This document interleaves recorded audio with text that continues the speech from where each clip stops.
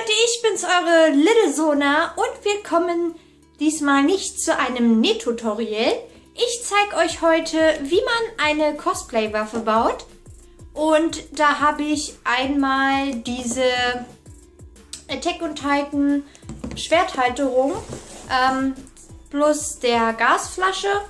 Und wie man die jetzt baut und was man für Mittel dafür benutzen kann, das zeige ich euch heute. Viel Spaß!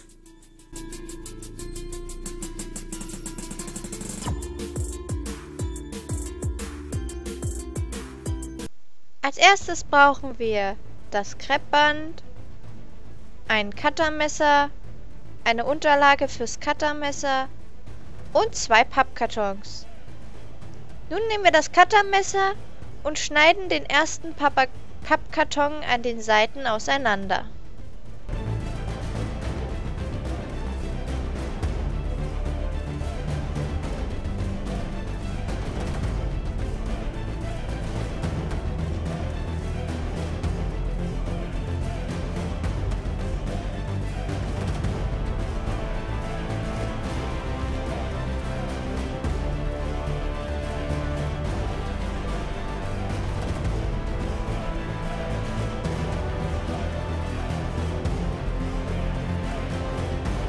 Wenn wir damit fertig sind, legen wir die kleinen Pappkartonteile zur Seite, denn die brauchen wir nicht mehr.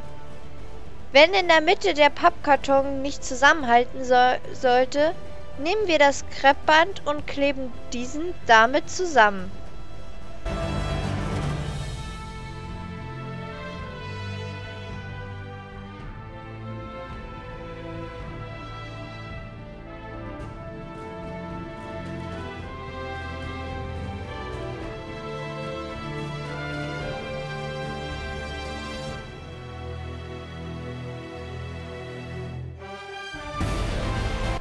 Nun brauchen wir unser Maßband.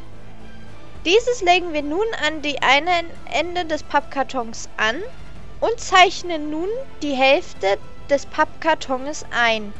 Dieses wiederholen wir Schritt für Schritt, bis wir am Ende des Pappkartons angekommen sind.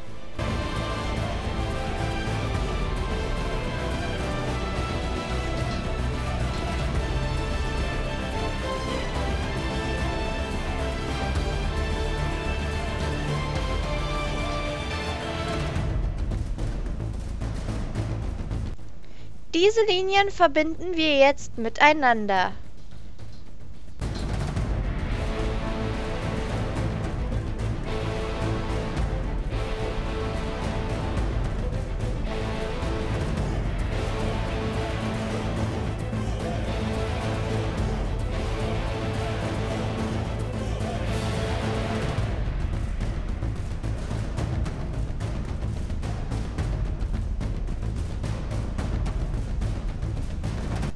So sieht das dann jetzt fertig aufgezeichnet aus. Eine schöne gerade Mittellinie.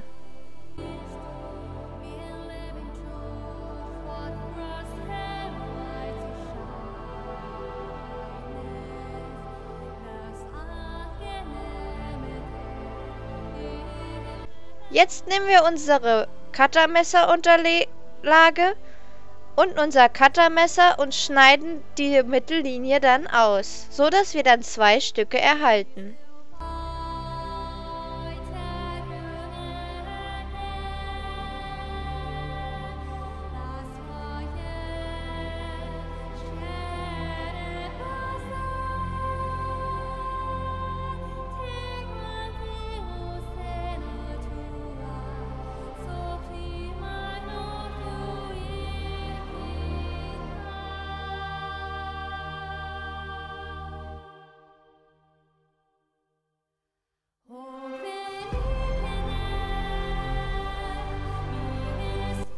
Am Ende haben wir jetzt dann 2 gleich aussehende Pappstücke.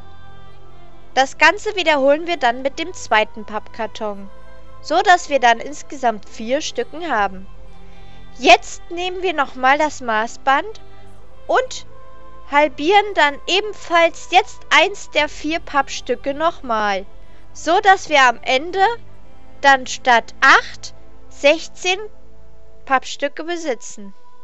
Wenn wir unsere 16 Pappstücke dann haben, formen wir daraus jetzt einen viereckigen Karton.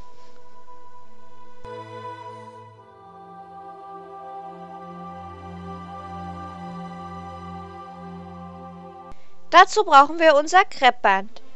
Dafür nehmen wir jetzt eins der 16 Pappstücke und kleben das Kreppband an der Seite eines der Pappkartonstücke fest.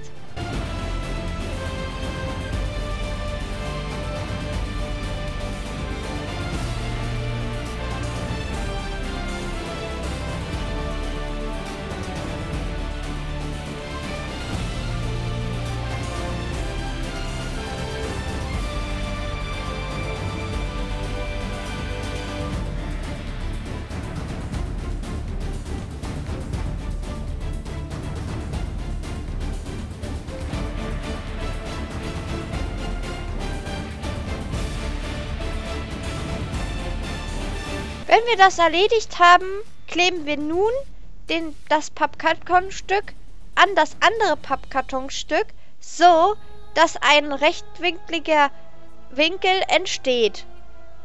Und das wiederholen wir mit den anderen, bis wir eine viereckige Form oder ein Würfel entstanden ist.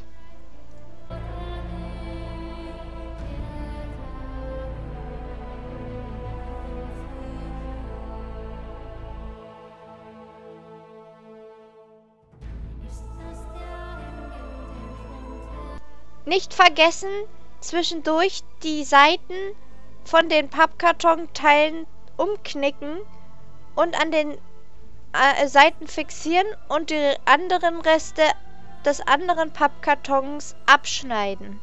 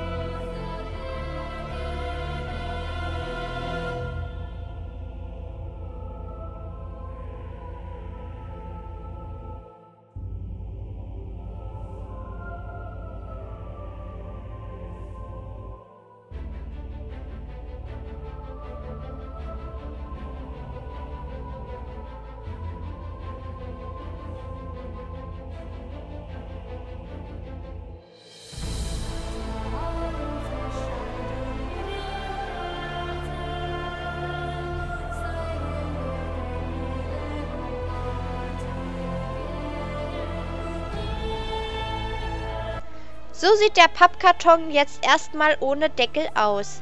Ich habe ihn deshalb erst noch nicht drauf getan, weil ich überlegt habe, noch an den Seiten ein paar Löcher reinzuschneiden, das ich dann doch gelassen habe, weil es dann doch sich etwas schwieriger herausstellte, als es war.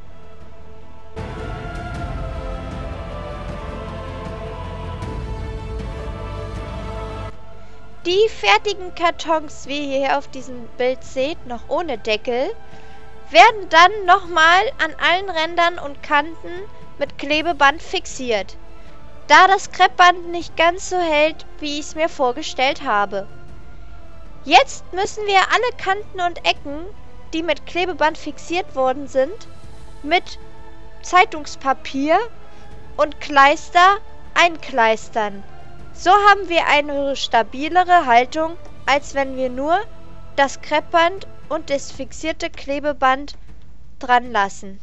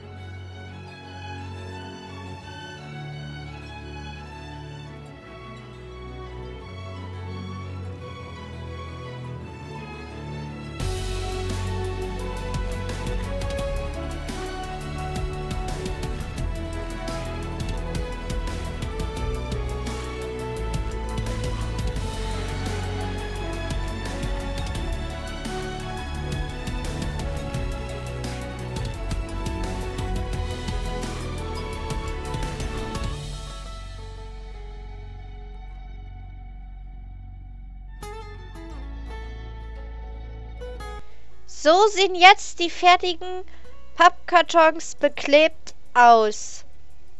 Ich empfehle, die Pappkartons 3 bis 4 Schichten an den Rändern aufzutragen, da nur eine Schicht nicht so gut hält wie 3 Schichten. Jetzt kommt der Deckel dran, den wir zuvor nicht draufgesetzt hatten, weil ich ja eigentlich Löcher an den Seiten reinschneiden wollte. Diesen kleben wir jetzt ebenfalls erstmal mit Kreppband fest und danach wird alles noch einmal wie bei den anderen Ecken mit Kleister und Zeitungspapier verklebt.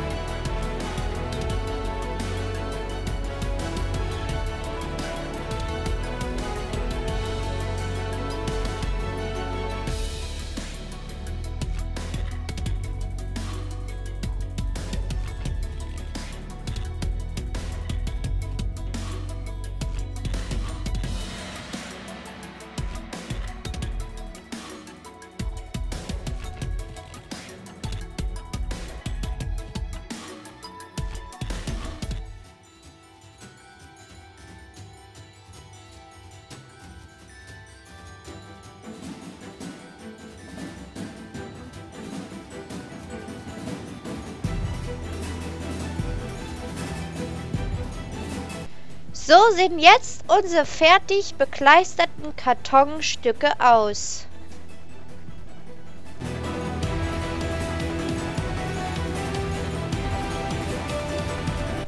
Jetzt kommt die Farbe ins Spiel. Wir wollen ja schließlich, dass unser Karton schön aussieht und Form annimmt. Dazu brauchen wir etwas weiße und schwarze Farbe, um uns ein Grau zu mischen. Und natürlich einen Pinsel. Und dann malen wir das Ganze dann an.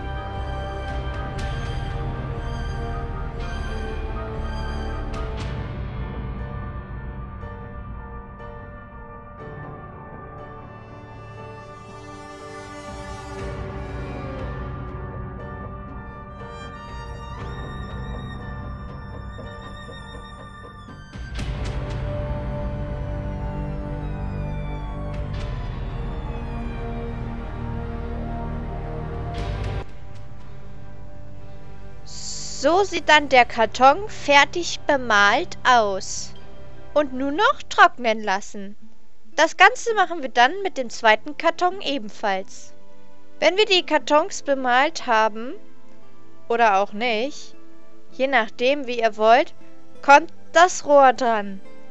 Dazu nehmen wir uns ein Papprohr und einen Stift und zeichnen die ungefähre Länge des Papprohres und des Kartons auf, so dass vorne und hinten ein kleines Zentimeter Stück Platz sind.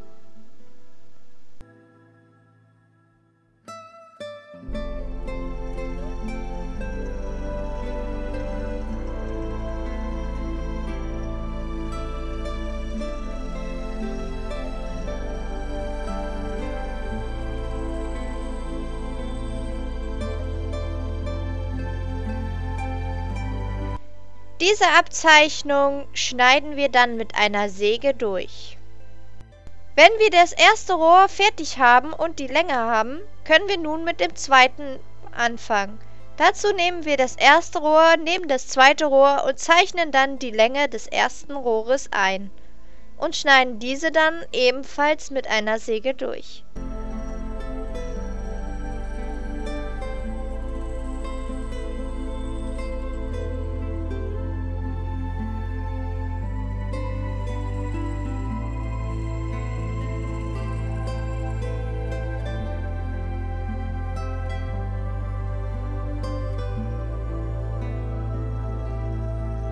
Wenn wir die Pappkartons fertig angemalt haben, kommt die schwarze Farbe nochmal zum Einsatz. Damit zeichnen wir solche kleine Vierecke vorne an die Pappkartons ein. Das sollen die Schwertschlitze darstellen, die an der Waffe dran sind, um die Schwerter hineinzustecken. Dazu benutzen wir zuerst eine Vorzeichnung mit einem Bleistift, bevor wir dann ans Zeichnen gehen.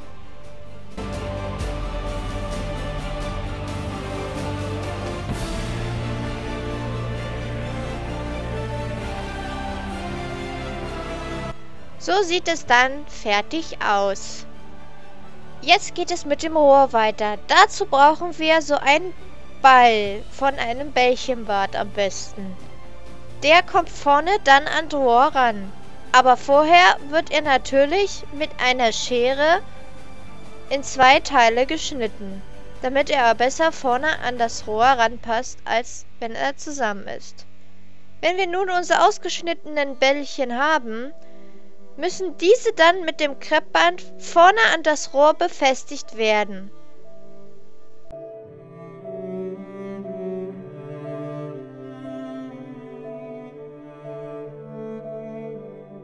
So sieht das Ganze dann aus. Natürlich, wie vorhin bei dem Pappkarton, hält das Kreppband nicht so gut an der Pappe. Deshalb müssen wir auch hier mit Zeitungspapier und Kleister arbeiten, damit die Rohre besser halten. Das Ganze machen wir dann, was wir vorher auf der Vorderseite gemacht haben, auf der Rückseite auch. So sieht das Ganze dann fertig aus.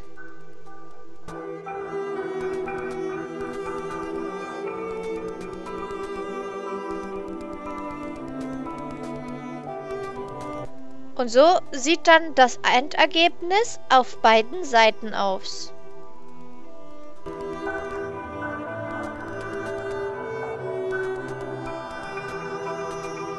Jetzt kommt die Alufolie zum Einsatz. Da aus den fertigen Papprohren Gasflaschen entstehen sollen, fertigen wir mit der Alufolie auf der einen Seite der Papprohr Ventile an, da sich die Alufolie besser dazu eignet als Zeitungspapier.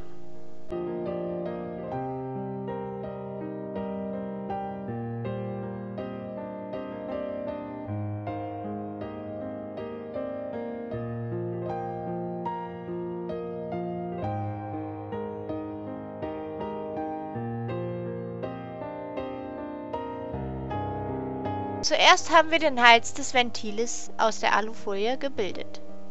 Und nun geht es weiter mit dem Ventilkopf.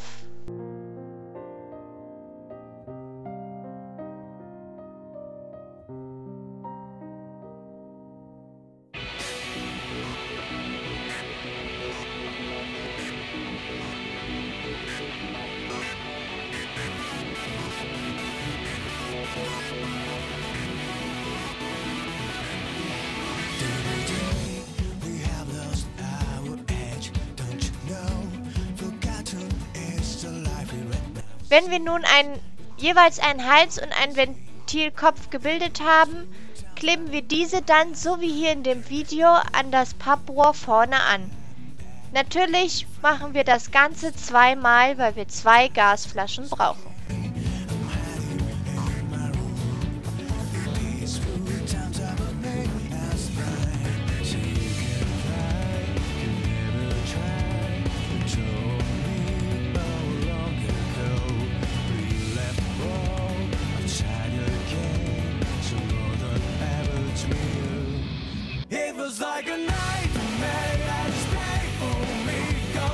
Bevor wir den Ventilkopf an den Ventilhals kleben, müssen wir den Ventilhals nochmal mit Kleister und Zeitungspapier einwickeln, da nur Heißkleberpistole nicht so stabil ist, als wenn wir es nochmal mit Zeitungspapier umwickeln.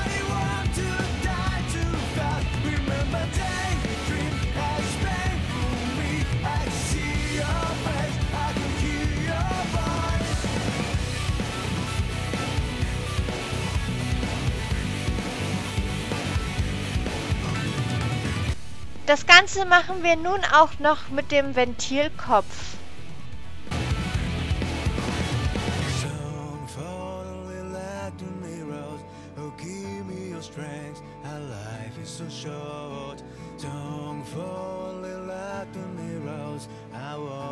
Nun, wenn wir den Ventilkopf und den Ventilhals mit Zeitungspapier eingekleistert haben, befestigen wir nun den Ventilkopf vorne an den Ventilhals.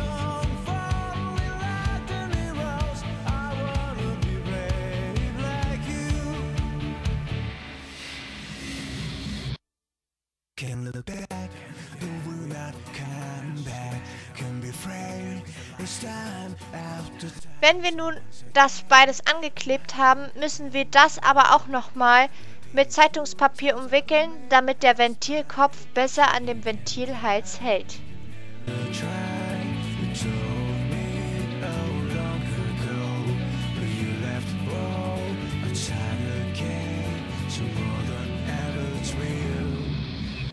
Like a nightmare, it's painful me, 'cause nobody want to die too fast. Remember day for green and it's strange for me.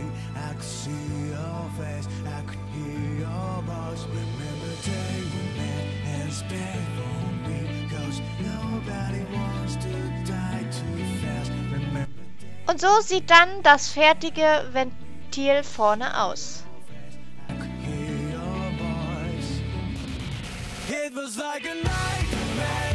Nachdem unsere Gasflasche fertig beklebt ist, kommt die Farbe dran.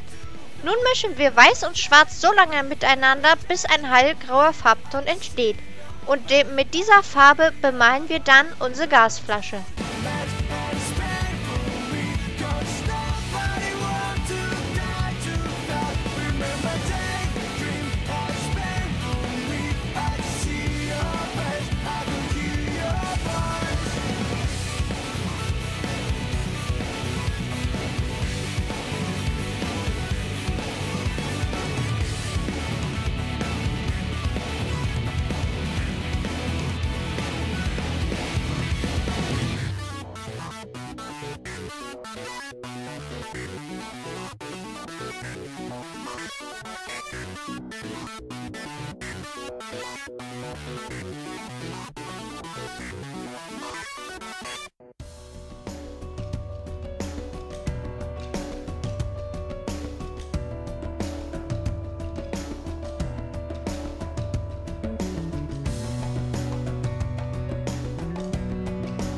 Nachdem wir nun unsere Gasflasche grau angemalt haben, kommt vorne der Ventilkopf dran.